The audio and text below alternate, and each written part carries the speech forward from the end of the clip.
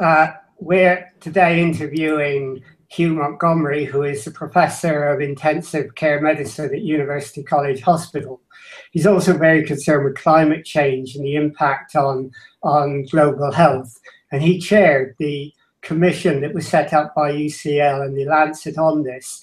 Why, Hugh, did you think it was necessary to set that commission up? Well, the first thing is that the relationship between climate change and human health has been ignored until the few years. Climate change was normally framed as an issue relating to tree frogs and polar bears, which people could then divorce from any particular interest. It didn't seem to relate to them directly. In 2009, we published a Lancet Commission on Climate Change that spelled out the impacts of climate change on human health. And the Lancet came back to us a couple of years ago to say all those things we predicted would happen had already happened by then.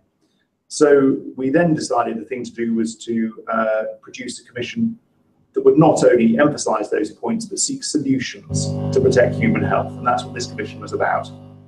So what do you think is the impact on global health of climate change? Well, I think I would concur with the other co-authors on that commission and with the World Health Organization and others that the impacts of climate change this century will be catastrophic. And we're not talking about the end of this century either. We're talking about huge impacts on the health of us and our children. That's across developing nations and developed nations within coming decades. And they'll be for a vast array of different reasons. But this is going to be ugly, and it's going to be ugly quite quickly. So what do you think can be done about? What action can be taken that would rectify or mitigate the situation? Well, that was the good news about this commission. So the first element of it mapped the health impacts and did some new modelling to show that they've been underestimated. The rest of that commission really mapped out a prescription for treatment. What it showed was that the technologies needed to solve the problem are already in existence. We're not actually waiting for some new magic bullet to come along. We've got new technologies that we can deploy right now that will solve the problem. The second thing was then, is there enough money to deploy those technologies? And the simple answer is there's plenty enough money out there.